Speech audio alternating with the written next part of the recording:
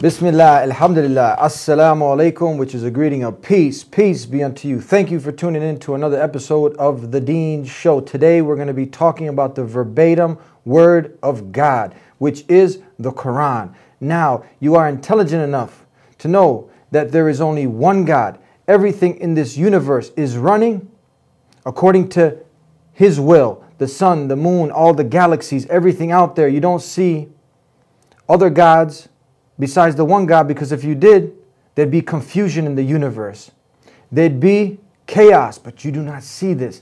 That's why this is a testimony in itself that there's only one God. Now, this one God who loves us, He cares for us, He provides the air that we breathe, gives us the food that we eat, and He wants to guide us. So throughout time, He has sent messengers to tell us how He wants us to live. Now, these messengers, they were the way. Just like during the time of Moses, he was the way, teaching you the truth on how to get to God. And he was equipped with certain signs, wonders, and miracles to prove, to establish that he was indeed a messenger from the one God. Then we had Jesus, who was the way, who was the truth, who was the light. In a time when people were in darknesses, He was the light, showing you, teaching you how to get to the one God. Abraham, Noah, and the last and final messenger, the Prophet Muhammad, peace be upon him, they were all teachers, instructing all the human beings on how to worship the one God, how to get close to Him, and how to attain paradise. Now, they were given certain proofs and evidences. And today, we're going to be talking about the evidence that is a living miracle to this day. Prophet Muhammad, peace be upon him, he did certain miracles during his time. But we have today the living miracle, which is, as I said earlier, the verbatim word of God, which is a sign for anybody who is honest and sincere with himself. If he comes at it with an open heart and open mind, ask God to guide him, he will see that this is not from a human being, that this is indeed from the Creator. So my next guest when I come out is going to be establishing some evidences to help those who are sincere with themselves and with their Creator to know, like we know, over 1.5 billion people all around the world, that this is indeed from the Creator of the heavens and earth and instructional for you. Thank you. We'll be right back. You don't want to go nowhere. Allah, there's only one God and Muhammad is His messenger. Allah, la ilaha illallah. Allah, there's only one God and Jesus was His messenger. Allah, la ilaha illallah. I don't know why I did that. Maybe it's just to break the ice. Dr. Sabil, the Doctor of Dawah. Assalamu alaikum. Wa alaikum assalam wa rahmatullahi wa barakatuh. We've partnered up in the past. You've been on the Deen Show. You're no stranger to our viewers. Good to be here, and greetings to all the viewers. Peace and blessings to all of you. Assalamu alaikum wa rahmatullah. We're going to be talking about something that's very, very exciting for us to talk about, is the Quran. It's nothing complicated to figure out, but you're going to help establish some of those evidences. You're going to help us tackle this topic so the sincere person out there can come to the realization, as we have, that this book, which was revealed over a span of 23 years, is indeed revelation from the Creator of the heavens and earth. Talk to us about this Quran. All right, Bismillah ar-Rahman ar-Rahim. In the name of Allah, the most beneficent, the most merciful. As we all know that we as human beings, we are created by a being who is higher than us, who we Muslims refer to as Allah. And we know that this Creator is a loving Creator. He would like to guide us. So all throughout history, He has sent prophets and messengers. It says in chapter 16 of the Quran, verse number 36, that it is Allah who has sent messengers to all the nations. And they came with one truth. Worship God alone. Do not worship His creation. Yes. Now, to certain messengers and prophets, our Creator, He has given certain books, certain revelations. One of those revelations, or the last revelation, is the Quran, which was given to Prophet Muhammad, peace be upon him, about 1400 years ago. Now, in the Quran, Allah has mentioned many times that human beings, we should use our logic, we should use our mind, we should ponder, we should think, we should reflect. So Islam is not a faith of just blindly believing just because our culture, parents, society, friends is telling us to believe in. Islam wants us to use our mind and establish the evidence. So since we Muslims say that Quran... Hold on, there's something going off here. You said some Arabic words, you're going to have to define them. Now you said Islam and Muslims. Talk to us. What's Islam, what's Muslim? You know, they don't understand, some people. All right, the word Allah. Allah is the name of the one true God, the universal God. It's the God of the whole creation. Human beings, animals, the universe, sun, moon, everyone. In the Arabic language, we call him the name Allah. Jesus Christ, peace be upon him, in the Aramaic language, he also used to call God as Allah. Right? Very important. The word Islam means that you're submitting yourself to the one unseen creator.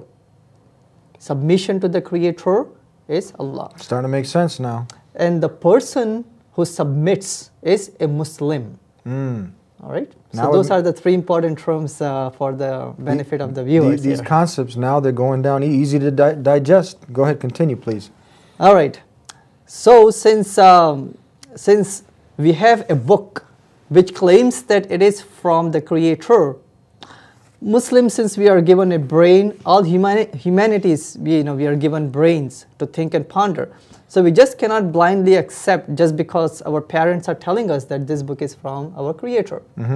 So we have to establish some evidence for our own sake and for the sake of the viewers and the non-Muslims who may not yet believe that Quran is from Allah. So in this show, inshallah, God willing, we are going to provide some evidence, some very concrete evidence, historical and prophecies and scientific and geological and all of those evidences to prove that yes, this book cannot be from any other author except of the Creator himself. So you're telling us that you're going to give some historical evidences, scientific, some prophecies that they're all in this book. You're going to give it to us today, inshallah. Indeed, inshallah. Okay, I'm sure they're excited to hear. But before we go on, we raised up a book now. And some people are probably wondering, a book? Did God just drop this book from the sky? Did he just give it? How did it come to be a book? How do we just briefly, because this is a topic in and of itself, but just so we get this out of people's minds that they don't, from the start, have some confusion. What do we mean when we're holding them a book? Did it come like this? Explain this for us. Okay, revelation came to different prophets. Okay. Now, those revelations were written down by human beings. So, when the revelation of the Quran came by our Creator, he did not drop a book in the lap of Prophet Muhammad, peace be upon him. It came in the mind of Prophet Muhammad, peace be upon him, the revelation. And he invited his companions who knew how to read and write to compose a book that we see right now, which is the Quran. But in the presentation, inshallah, today, we are going to go much more deeper into the very topic that you have mentioned. How did we have this book in the form of, between the two covers? Okay, so talk to us now. Let's go for the evidence number one that you want to establish. What is the first piece of evidence that you can give us to keep people tuned into this show now? Something that's going to want them to want more. Talk to us. Sure. So the number one claim that the Muslims do provide as an evidence is that the Quran itself says many places. One of those places is in chapter 32, verse number 2 of the Quran. It says that the verses, the revelation of this book is from the Lord of the Alameen, the Lord of the universe. So inside, the Creator is identifying that He's revealed it. Yes, so that's very important. That is a point. That's a very important point, right? So it says that the author of this book is Allah Himself, the Creator Himself. But the non-Muslim viewers may be obviously saying, okay, fine, I could write a book and I could say that this book is from God. It does not make it from God, right? So now we have to provide additional evidence. In the time of Prophet Muhammad, peace be upon him, Arabic language was at its eloquence, in its peak. All right, just like English language way back in the 15th, 16th century when Shakespeare was alive, it was the standard was very high compared to some of the language that we're speaking now. So in the time of Prophet Muhammad, peace be upon him, there used to be people who used to be of such an high caliber in Arabic language that they used to be called as the Shakespeares of their times. In English language, we have one Shakespeare. In Arabic language, in the time of Prophet Muhammad, peace be upon him, there used to be literally, tens and hundreds of Shakespeares just walking around. In each single corner, you could meet one Shakespeare. Yeah. The reason I'm bringing this topic is that Prophet Muhammad, peace be upon him, when he started to utter the verses of the Quran, that this is coming from the Creator himself, right? Some people, they began to doubt. Yeah. They began to doubt, saying that how can this person who did not knew how to read and write, who just grew up, in front of us, how come this person is bringing a book and claiming that this book is from God? So to those people who are doubting the Quran itself, it makes some challenges. Challenge. It's very important that our Creator is challenging the people who are doubting that this book is from God. So there are multiple challenges which came. And these challenges are not coming to just any lay person out there on the ground, right? They are coming to the people who are masters of their language. Yes. Okay. So in chapter 17 of the Quran, right? Chapter 17, verse number 88 of the Quran, the Creator of the universe is mentioning in the Quran that if all of humanity and the jinns is a different creation, by the way, if all of humanity and the jinns were gathered together to produce the likeness of the Quran, they would never be able to do it. So this challenge came to make the non-believers ponder that if you think that this book is coming from a human being, why don't you go and sit down and compose something which is similar or better than this book. Try to collaborate, everybody, Yes. all your Shakespeares and all the people from, your heads, the most intelligent among you, try, even with the unseen jinn, like would you say the spirits, Yes. come together and you can't do it? Right, so that was the very first That's a challenge, deep right? challenge, yeah. So that's a deep challenge that came to the unbelievers of that time. And guess what? There is not a single evidence that they came together, having like a round table conference to compose a book. So Allah, God, just to make them ponder, He reduced the challenge. The Quran has 114 chapters in there. They're called as the surahs, chapters, okay? So the initial challenge was to compose a book, 114 chapters. Now, since they were not able to do it, Allah, just to mock them, just to make them realize, He reduced the challenge. Okay, He reduced the challenge. It says in the chapter 10 of the Quran that if you're not able to produce the whole Quran, produce only 10 chapters, 10 surahs, as eloquent, full of knowledge, full of wisdom, full of prophecies, scientific facts as the Quranic chapters. And guess what? They did not came together because they knew that they're not able to accomplish the job. Now, we do believe, and I want to just tell me if this is one example of that, where if the Creator of the heavens and earth is saying, bring something like it. So for those who are saying that this might have come, this could have come, He got it from other revelations, from the Bible, from the Jews and the Christians, all they'd have to do was show that, okay, look, it's the same thing, like He plagiarized from someone else, which, if we give a living example, if you do look into certain places in the Bible, you will see identical, word for word, some pages that are identical to other pages in the Bible, like where Matthew or who was it, would copy from Luke and Matthew, copied from supposedly copied from Mark. identical, Mark's Gospel. word for word. Many different passages, So correct. would this be something of the challenge that you can, we're talking about? Well, the challenge was to compose in Arabic language, not in English or Greek or any language. In Arabic language, compose any composition which is better in eloquence, in full of wisdom, taking people away from falsehood, bringing them to all the good things that they're supposed to be doing. Yeah. So they're supposed to do that, right? That's the challenge. But guess what? They're not able to accomplish that. So then God reduced the challenge. It says in chapter 10 of the Quran, chapter 11, verse number 13 of the Quran, compose 10 verses, 10 chapters, like the Quran's chapter. They did not do it, right? Then the challenge was reduced. Chapter 2 of the Quran, verse number 23 and 24. It says that if you're not able to compose the full Quran or 10 chapters, produce only one chapter. And they couldn't do it. They're not able to do it, but the magnitude of the challenge is very mind-boggling. The Quran has 114 chapters. It's a big book, by the way. Yeah. It's a big book. 114 chapters. Some chapters are very big. It has 286 verses in chapter number 2. And other chapters are small, has only 3 verses. So the challenge was not to compose a chapter as big as the biggest of the chapter. It could be the smallest of the chapter which has only 3 verses in there, right? So it's a mind-boggling challenge for all of humanity, and not just humanity, all of jinns, to compose 3 simple sentences as the Quranic sentences, similar to the Quranic sentences.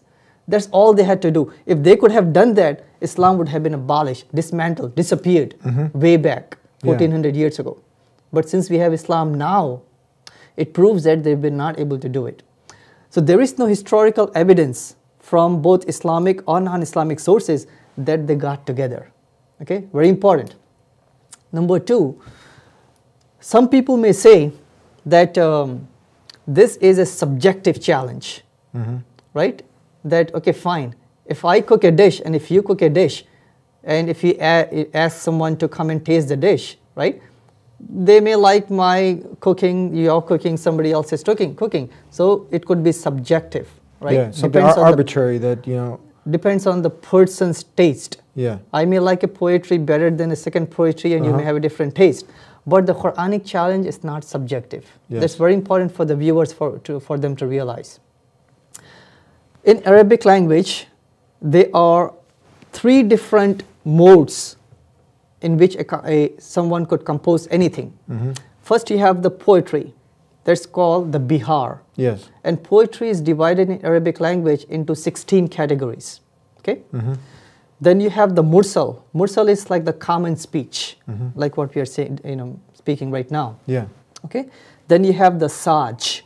Saj means it's a combination of poetry and prose, but it's not a clear cut into any one of these categories. Okay. So the challenge of the Quran is that to compose something which is similar or exceeding the Quran. Okay. The reason that the non-believers, they were, are not able to come together and compose something like the Quran is, they realize that anything that they are going to compose is going to fall into one of these 3 categories. The poetry, Yes. the prose, or the combination of poetry and the prose. But guess what? Quran, this is a miracle of the Quran, by the way. Quran does not fit into those 3 categories. Not at all, huh? No. So an example would be, suppose if we call all the engineers, the best architects, the best builders in the world, and ask them to build the best skyscraper, the best building, the most beautiful, eloquent building. Anything that they're going to build would be how many dimensions? 3. It has to be 3 dimension, right? Yeah. The most eloquent structure. Suppose if someone composes or builds a sculpture or building which is 4 dimensions, I see. right? Yeah. Suppose if I bring a 4-dimension structure, no human being would be able to replicate it. Likewise, when the Arabs of that time, who are the most eloquent in their language, when they saw the Quran, they knew that it does not fall into these 3 categories. So Quran, by its nature, it's a 4th, 5th, 10th dimensional structure. So that is what made them, not able to even come together to compose the likeness of the Quran. So we have the language and the challenge. Those are 2 very strong points. Let's move on to something else. Give us some more evidence for the person now who's really, you got his attention. Okay, very good. So instead of the non-Muslims, right, who did not believe in the Prophet Muhammad, peace be upon him, or the oneness of the Creator, and they used to worship the pagan gods and sun and the moon and the creation, all they had to do was come together, right, to compose 3 sentences. But guess what? Since they were not able to do that, what did they started to do? They started to come and physically torture the Muslims, right? And beyond that, they fought 27 battles with Muslims. And in those battles, not only the Muslims, they suffered, even the non-Muslims, they suffered. By their property, by their family, by their country, and by their lives. All the bloodshed, all the battles could have been avoided by them composing 3 simple sentences. Yes. Isn't it mind-boggling? Right? Absolutely, yeah. All right, so that is the very first challenge and the evidence that the Quran cannot be from a human being. It has to be from the Creator. They didn't have to exhort themselves that much. Just bring up these 3 lines, beat the challenge, and get it over with. Yeah. Islam would be dismantled, right? Yes. And that challenge still stands, by the way.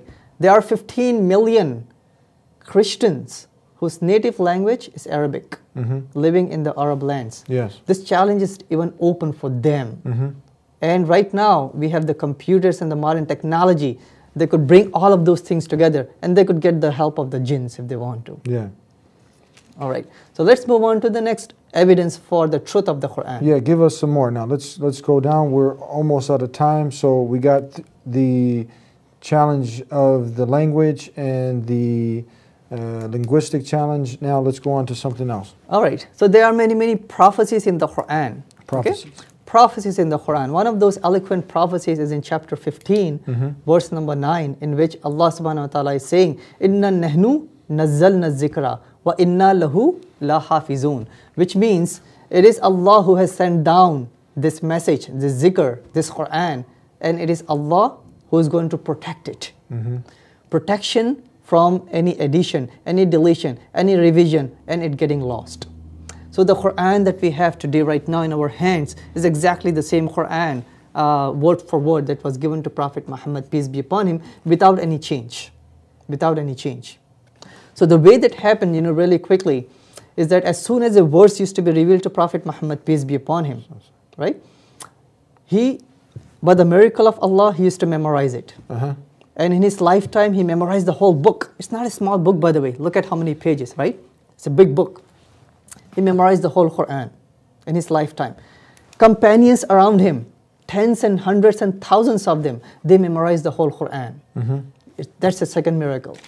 People of all generations, they kept on memorizing the Quran. They kept on memorizing the Quran up until the year 2009, without any breakage in any generation. And guess what? There are 10 million people living right now, Muslims, who have memorized the whole Quran. So it's been memorized as it was memorized back then, and it was passed down, and we have it in its original, memorized like and recited like it was back then. Yes, continuous chain of memorization. And there is no book, no Bible, Old Testament, New Testament, the Hindu Vedas, the Buddhist, any scripture or any secular scripture for that matter, which has been memorized by that many people for that long a time. Tell us now, we have a few more minutes, and there's so much to cover. This time goes by fast. Science, this is the time now where science is not like it was before. And tell us, is there any things of science mentioned in the Quran that wasn't known back then, but it's known today and it's mentioned in the Quran? Sure, very good, very good.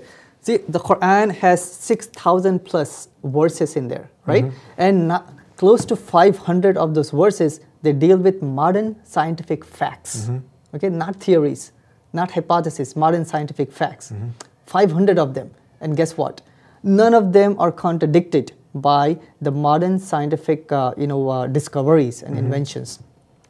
So just imagine a human being, Prophet Muhammad, peace be upon him, living in the 7th century, did not know how to read and write, without any telescope or microscope or any instruments that we are familiar with, coming up with scientific truths. Okay, so let's in maybe a couple of minutes.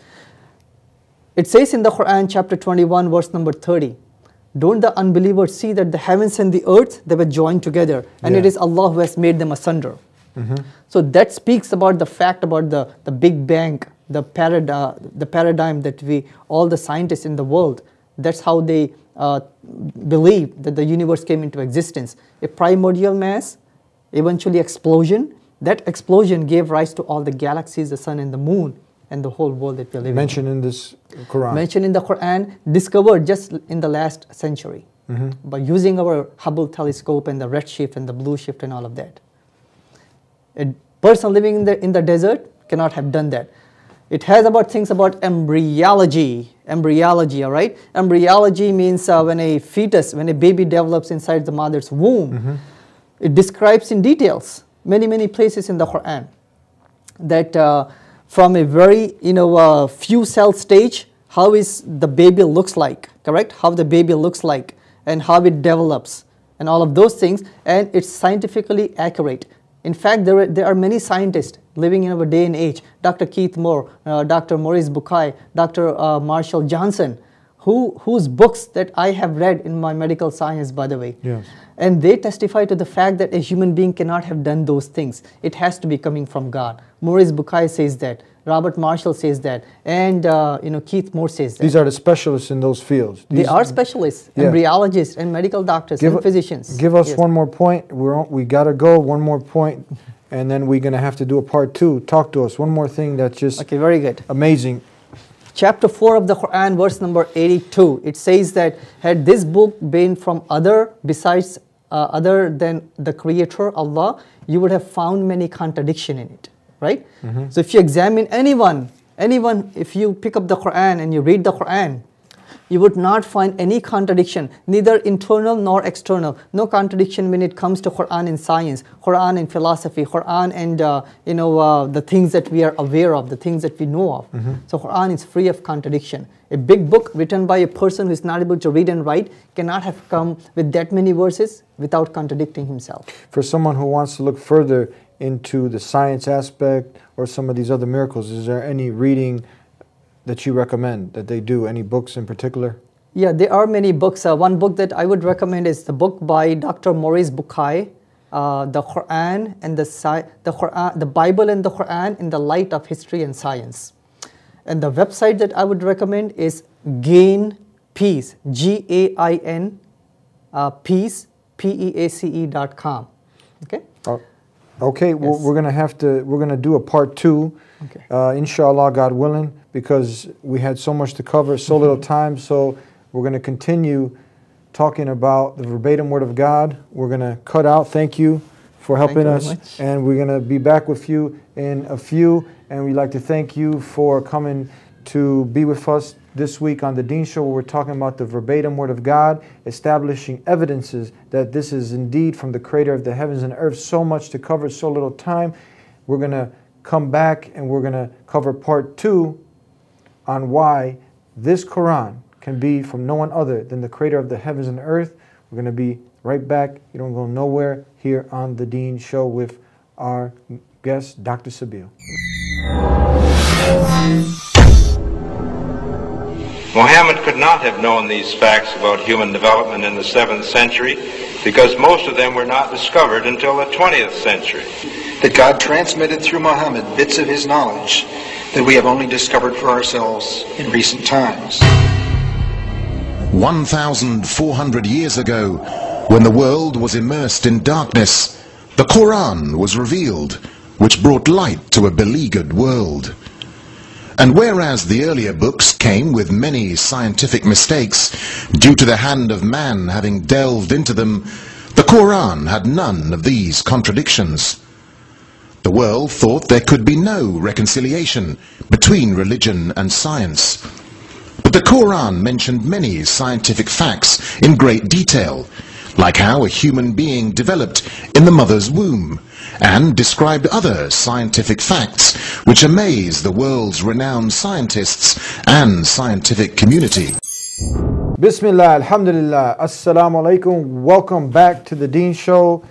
This week we're sitting with the Dr. Dawa, which I call him my good friend Dr. Sabeel, and we're talking about the verbatim Word of God, giving those people out there who are sincere, honest, and they want to know the truth, giving them some evidences that the Quran is indeed the verbatim Word of God and nobody else. Let's bring Dr. Sabeel on and continue this topic. Assalamu alaikum. Wa alaikum assalam wa rahmatullahi wa barakatuh. Peace and blessings to all the viewers up there. Assalamu alaikum wa rahmatullah. All right, we have so much evidence here and there are so many proofs. This is just something just to scratch the surface, just to get the people excited that they can go on their own and do some more investigating. So in part 1 we established some evidences, And for each one of those, you can talk for hours. Now we're going to be in part 2, we're going to be talking about the possibilities of the person who is naturally, we don't want them to just swallow anything blindly. We want them to use their mind, to use the tools that God Almighty has given them, to judge, to be sincere, to see like, could this be from a man, or could this be from, someone in something in the creation that put this together, or is this indeed from the Creator? So some people have come up with some arguments that possibly that he copied it from previous scriptures like the Bible. What do you have to say about this? All right, yes. We have the Quran up here, who we Muslims, there are 1.5 billion Muslims in the world, and we all claim that this is the book, the author of this book was no other than the Creator himself. We all say that, we Muslims, right? Now, in the part 1 of the show, we have provided some evidence, right? That it cannot be a human being, it has to be from God. Okay. Now, in today's show, part number 2, we are going to examine some of the possible authorships that some non-Muslims, that they claim that this book is fine. Since they don't believe that this is from God, they claim that this book is either copied from the Bible, or Prophet Muhammad, peace be upon him, he authored the Quran, from his own thoughts and contemplating and all of that. Some people say that this book was copied from the Greeks and the Roman literature. And some say that, Nauzubillah, God forbid, this book is coming from Satan. These are some of the arguments that you hear from people. Indeed. Okay, so we want to knock all these out to make sure we clear all this junk that's in the way, all right, so that people can see the truth for what it is. All right, so let's take the number 1 possible authorship of the Quran. And many people, especially the Jews and the Christians, they claim that the book has been copied from the Bible. Yeah. Now, before we dwell on that, it's very important for us to realize that Prophet Muhammad, peace be upon him, it says in chapter 7 of the Quran, verse number 157 and 158, that he was a prophet, a person who did not knew how to read and write. We all had formal education. We could read our names, we could read books, we could read, internet and stuff. Yeah. But Prophet Muhammad, peace be upon him, even if you showed his name on the paper, he's not able to read his name, right? So, number 1, he was an illiterate prophet, did not have any education. Number 2, suppose if we take up the theory of was the Quran copied from the Bible. Now, in the time of Prophet Muhammad, peace be upon him, the Old Testament or the New Testament in its complete form in Arabic language was not available. Very important. Okay, the language of Prophet Muhammad, peace be upon him, was Arabic, right? Yes. But the Old Testament is in Hebrew, the New Testament in Greek. Yes. Right? So for Prophet Muhammad, peace be upon him, even if he had access to the Greek and the Hebrew Bible, how would he be able to read it? So the very first translation or the complete translation of the Old Testament was done in the 10th century. Okay? So he didn't have access to did not have access, okay? Okay, that's by an a important scholar named Sadia Gaon. He is the one who made the translation around the 10th century CE. Okay? Number 2, the translation of all of the New Testament was done in the year 1616. Okay? And in the year 1671, Rome, it did the complete translation of all the 66 books of the Bible in Arabic language. That is like close to 1,000 years after Prophet Muhammad, peace be upon him, he was gone. Okay. Now, just because there are similarities in the Bible and in the Quran does not mean that one book copied from the other book. It is possible that they both have common source, right? They both have common source. So what we Muslims believe is that yes, revelations came to previous prophets, Prophet Jesus, Prophet Moses, Prophet David, and other prophets, peace be upon them. And some of the remnants of those revelations are still present in the Old and the New Testament. And when the Creator, when He sent the Quran, He also mentions some of the stories of the previous prophets. Okay? So just because there are similarities does not mean Quran plagiarized from the Bible.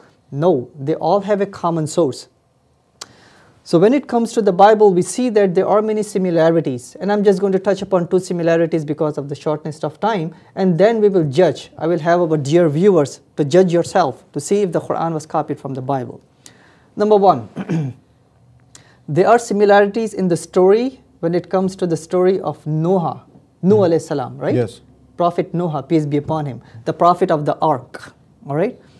So in Genesis, in the book of Genesis, in the Old Testament, the very first book, chapter 7, verse number 11, it mentions that because, people were very evil in his time, the time of Prophet Noah, God as a punishment, he sent rain for 40 days and 40 nights, and the whole world was submerged in water. Yeah. Right? And all of humanity, anything that breathes in the whole world was destroyed, except the people and the beings, the living beings who were there in the ark. Yes. Right? So according to the Bible, the whole world was destroyed. Now, Quran also mentions a similar story. Okay? Chapter number 11, verse number 21 of the Quran, it also mentions a similar story. However, the Quran says that it was the people of Noah who were disbelievers, who were rejecting God, who were doing evil, they were the ones who were destroyed. The Quran says it was a local flood, not a universal flood. Not universal. Yeah. And is this something established now historically? Historically, it's established. Archaeologists, Yes. historians, they all have consensus that it was a local flood. In fact, there is a very famous book called The Bible as History, Yeah. okay, by Weber, Keller Weber. He is the author of it. And this is what he has to say, that archaeology has not yet established a flood to the magnitude of the flood mentioned in the Bible, but it has established that there was a flood in the northwest region of Persian Gulf in 400 miles times 100 miles. That is the area in which Prophet Noah and his people were living. Amazing. So this is one example. I'm sure I'm confident that there are many more that you can give, but we have so little time. Talk about the next point, that he himself, he is the one behind, he's the mastermind behind this Quran. All right, so some people, okay, so we have established the fact that the Quran cannot have been copied from the Bible, or else the Quran would have incorporated those same, quote-unquote mistakes that are present in the Bible. But how come the Quran left off those mistakes and only extracted the authentic things, right? Yeah. Unless it has to be coming from the Creator. Indeed. Indeed, right? So now, some people claim that it was Prophet Muhammad, peace be upon him, who was the author of the Quran. And now it's very important. First of all, he was a person who did not know how to read and write. On the top of it, he was given the title of As-Siddiq and Al-Amin, the most honored and the most truthful person, right? Yeah. Not just by the Muslims, but also by the non-Muslims. So the most honest, the best role model person in that community is claiming that this book is from God. Why would he be lying? A person lies, a false prophet, he or she lies because of some ulterior gains, for name and fame and money and power and all of those things. Did he have a hidden bank account? Is it recorded that he had lived a lavish lifestyle, that he had these worldly things that might have to support these accusations? Well, actually, non-Muslims, since they did not like the message of the oneness of God, right? They wanted to worship all of those idols. They bribed him actually, that if you give up preaching the oneness of God, we'll give you the best, the most wealth. We'll make you the richest of the person. Yeah. If you desire that, we'll give you that. Or if you're seeking after power, we'll make you the head of the state of all of the Arab region. Yeah. Or we'll give you the best women, the best girls for you to marry. Yeah. But guess what? A false prophet would have taken up the offer, right? Become the head of the state and whatever. But Prophet Muhammad, peace be upon him, since he was a true prophet, he rejected that offer. And he said, I'm not going to take that offer, even if they bring the sun and the moon in my right and my left hand. So the life that he led, Brother Eddie, was a life of very modest, very humble life. His house was smaller than this studio. He had only maybe just one or two items in his house. And there are narrations by his wives that sometimes there was nothing for them to eat for 3 days and 3 nights. All they had to eat was, just some dates and some water. So the Prophet Muhammad, peace be upon him, he was much more richer, okay, before he claimed prophethood than after he claimed prophethood. What could have been the motive for that? Yeah, it's amazing. Is there anything in the Quran now, if someone is saying that, look, he's the mastermind behind this, obviously someone's going to want to elevate himself. Someone's going to want to put themselves in the spotlight. Is there anything in this verbatim word of God now that would support this? Is there the calamity that struck him in his own personal life with his wife dying, or any of these other personal situations? Are they mentioned in there? Well, that's a very important point, by the way. See, the Quran has 6,000 plus verses. It speaks about, many individuals, many prophets and all of that. It speaks about some of the common people. Many tragedies struck Prophet Muhammad, peace be upon him, right? His wife, the most beloved wives, Khadija, Allah's peace be upon her, she passed away, right? Is that Not a mention about that. But what is mentioned is about the mother of Jesus, peace be upon her. Okay? So, if Prophet Muhammad, peace be upon him, if he used to love his wife and his daughters and his children so much, and he had so many tragedies in his life, how come none of those things are mentioned in there? It's not mentioned in there, huh? Yeah, if he were, God forbid, a false prophet, he would have mentioned and elevated and honored and praised his family. He did not do it. He didn't do it. He didn't do it. And he did not praise himself. So much to cover, so little time. The next possibility that some skeptics might bring up is that he got this from his visiting with others in different tribes, other Jews and Christians, people from the Greeks, from other methodologies. What do we got to say about this? All right. There were some Jews and some Christians, okay? Not that many, by the way. Some scattered around the Middle Eastern region, okay? The three important ones that he had interaction with were Waraqah, okay? Waraqah was the uncle of the first wife of Prophet Muhammad, peace be upon him. Her name was Khadija, okay? Peace be upon her. Now, he was a Christian. Waraqah was a Christian. So when the initial revelation came, the Prophet, peace be upon him, he went to Waraqah and he, had some interaction with him. Waraqah confirmed that you are a prophet and that your people are going to reject you just the way that they have rejected other people, right? Now this Waraqah that you're saying, for some people who are hearing this name for the first time, can you kind of give more of who was this person? Yeah, this person used to be a pagan. He converted to Christianity, right? So he knew who prophet, what is prophethood. He knew what revelation is, and he knew the prophecies. He knew the criteria to match to be a prophet. Yeah, not only that, he knew the prophecies mentioned in the Old and the New Testament about the coming of a prophet. Okay. Yeah, that could be a different show, but there are prophecies in the New and the Old Testament about Prophet Muhammad, peace be upon him. So, after a few days after Prophet Muhammad, peace be upon him, was appointed as a prophet, Waraqah, he passed away. So the bottom line is Waraqah was not alive when the bulk of the Quran was revealed and written down. So how can he have been an author of the Quran? How about Greek writings or these other ancient? Sure. So some people do bring up the notion that Prophet Muhammad, peace be upon him, he extracted the material, especially the scientific facts which are mentioned in the Quran, right? The Quran has 6,000 plus verses in there, and no less than 500 of them that deal with modern scientific facts which has been confirmed by our scientists to be as true. Yeah, amazing. Right. Now, there are some scientific truths in the Greek, Roman, Persian, Chinese, Indian, Egyptian writings. There's no doubt about it. Okay, that's a fact, that they do contain some scientific truths. Besides the scientific truths, they also contain incorrect scientific statements. So now, okay, before I make that statement, suppose if I'm not a good student, right? And if I have to take a final exam, and if I'm sitting next to a person who is a B average student, if I'm going to plagiarize all of his answers, right?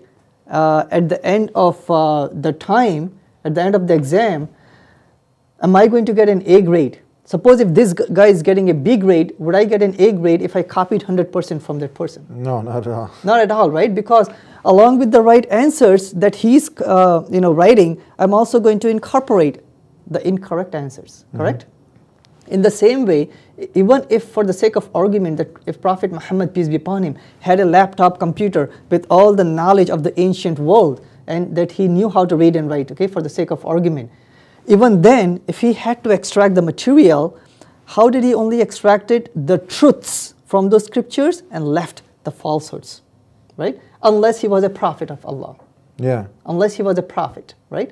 Because in those ancient scriptures, right, they say that the Quran, not the Quran, the world, some of them used to say that the world was flat. Some said that the world was flat floating on the ocean.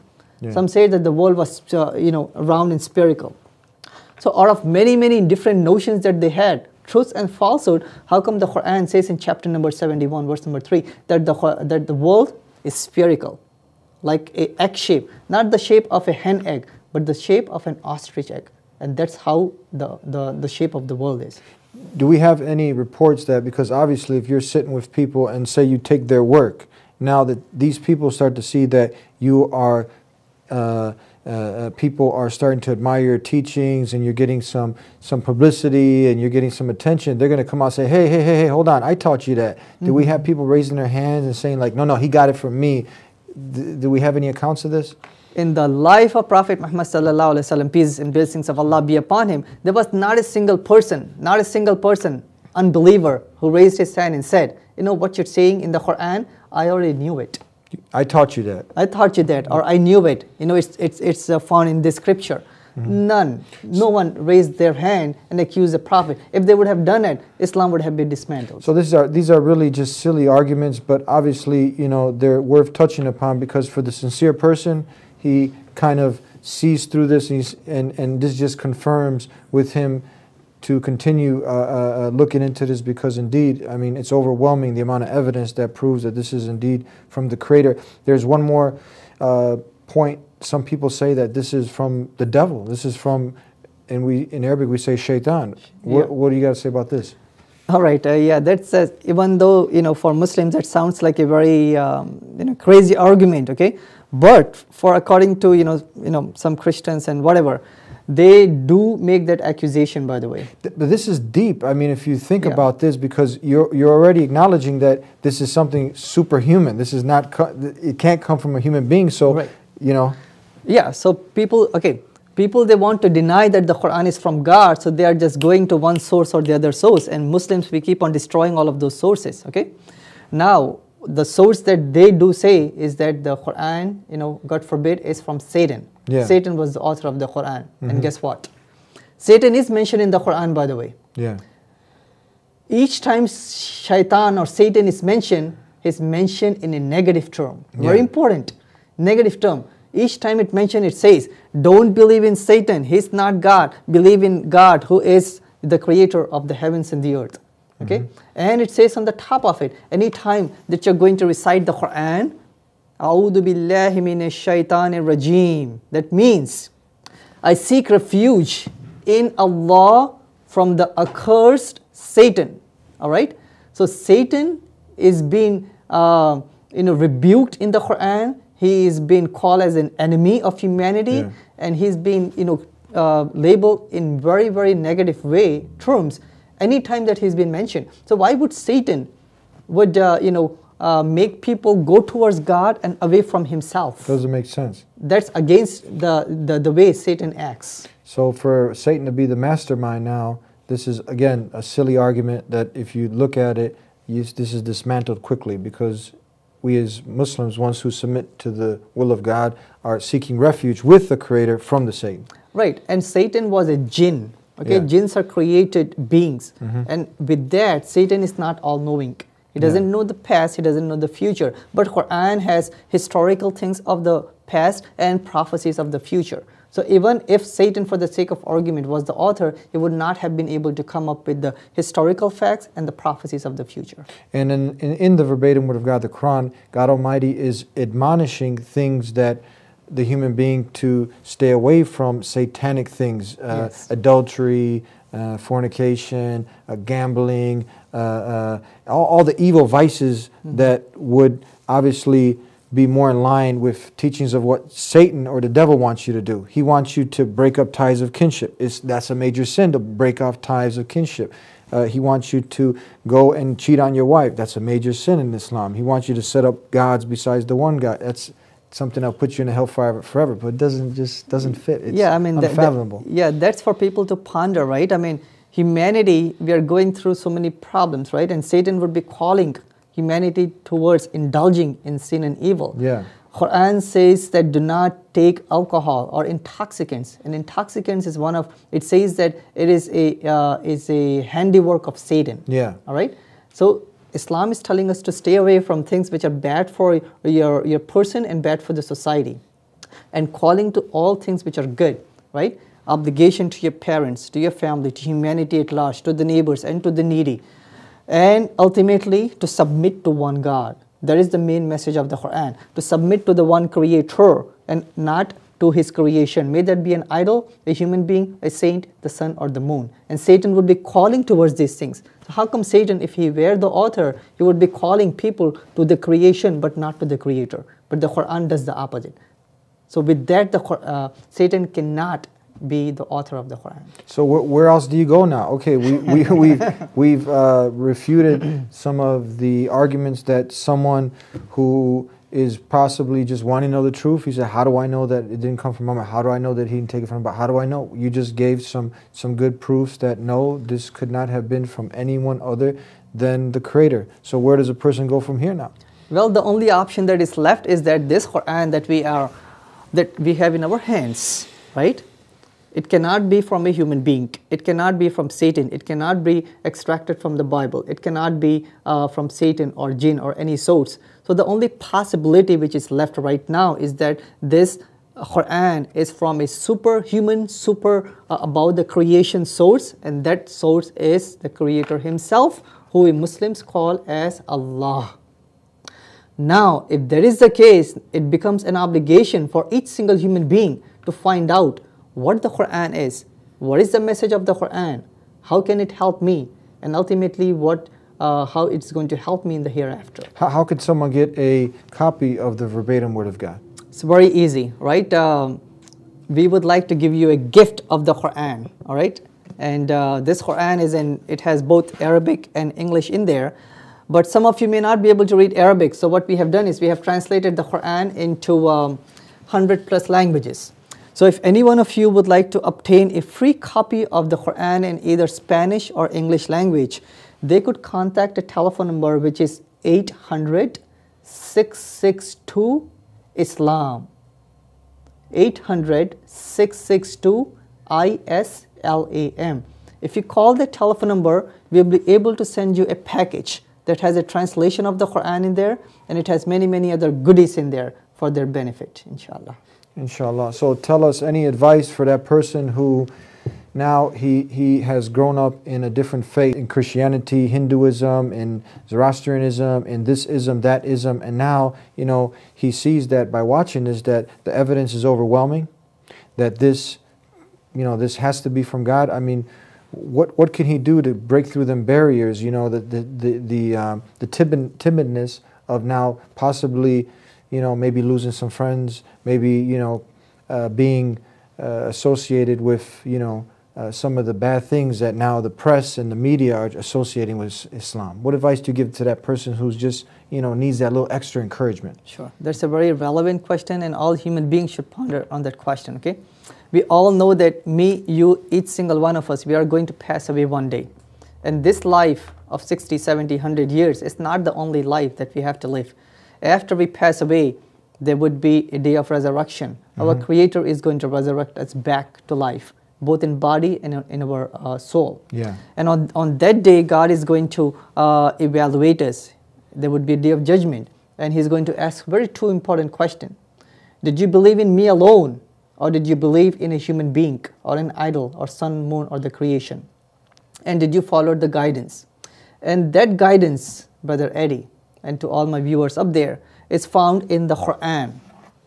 In the Quran and in the life of Prophet Muhammad, peace be upon him, who was the last messenger and the last prophet sent to guide humanity. He was the mercy to mankind. So Islam, as we have mentioned in the initial part of the show, that means submission to the one Creator. And all the prophets of God, may that be Adam or Noah or Moses and Jesus and Ishmael and Isaac and Muhammad, peace be upon them, if you examine the life of all of them, they did not used to worship a human being or an image or an idol, sun or the moon. They all used to submit to the one unseen creator. That means, by definition, they were following the ideology of Islam, submission to the creator. And since they are submitting, they were all Muslims. So in that sense, Islam is not a new faith, it is the same faith that was brought by all the prophets. So if a person would like to embrace Islam, they're not embracing a new faith or a strange faith. They're embracing the same faith of all the prophets of God. Okay, that's very important. Now, we know that many revelations came before the Quran, but unfortunately those revelations are not preserved for us. May that be the Old Testament, New Testament, the Vedas, and anything else of that matter, right? Who people claim to be as the Word of God. Our life of eternity would be at stake depending upon what choice that we make in this world. Yes. So you have maybe like 10 different books on the table, correct? You have the Old Testament, New Testament, and all the religious books of the world, along with the Quran. Now, we have provided our dear viewers enough evidence for any thinking human being, is that how can the Quran, which is over here, cannot be the author cannot be anyone besides Allah, and it has not been changed. Any other book besides the Quran, it has been changed. Yes. Okay, so we cannot stake our life of eternity in something which is less than 100%, compared to the Quran, which is 100%. Very important. So what can Islam offer for you, my dear viewers? Very important, right? There are so many problems which are going on in this world. We have a down economy, right? People, homicide is rampant. We are filling jail after jail, 2.3 million people who are in the jails, right? Despite that fact, and there are more police officers. Despite all of those facts, the crime is not decreasing, right? The rapes are not decreasing. 90,000 rapes in this country each year, right? Assaults and guns and gangs and divorce and homicides and suicides. Solutions for all of them are found in Islam, in the Quran, in the final guidance that our Creator has given to us. It's all there, in the Quran, yes. So not only Quran is calling us to worship one God and wants to make our life better in this world, so we could stay away from the problems, and the better part is it is calling us towards all the good things in this world. Being, giving up cheating and, not lying, being honest, fulfilling your obligation to your wife and children and society at large. Good. Making you a better person, society a better person. So it does away with all the problems, makes society peace, harmonious. Okay? But the best reward for a person who embraces Islam would be eternal paradise in the hereafter. Paradise. And we all wish ourselves, our viewers, that we could all look into the Quran, ponder on the Quran, read the Quran, and ultimately embrace the truth so we could all be together in paradise. We're running out of time. That's it. Thank you for helping us to cover this topic. Welcome. Inshallah, we'll have you back to cover another topic. And we'd like to thank you for tuning in to another episode of The Deen Show. You heard it. The evidence has been established.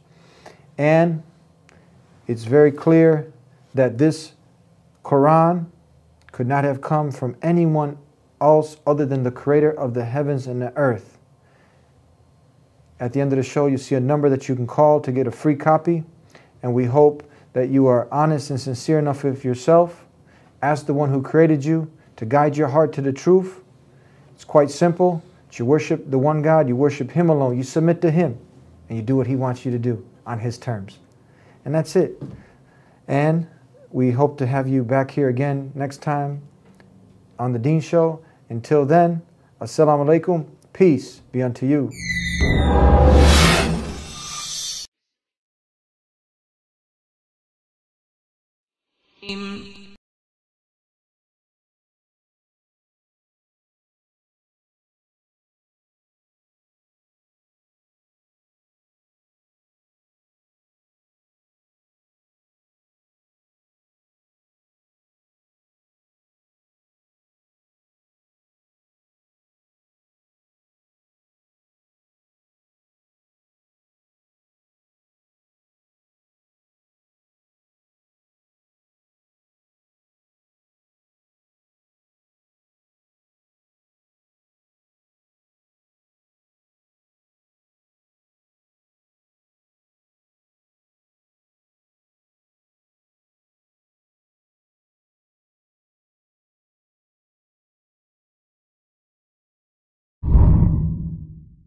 It's cold, it's late, everybody's sleeping. I arise and ask Allah to forgive me.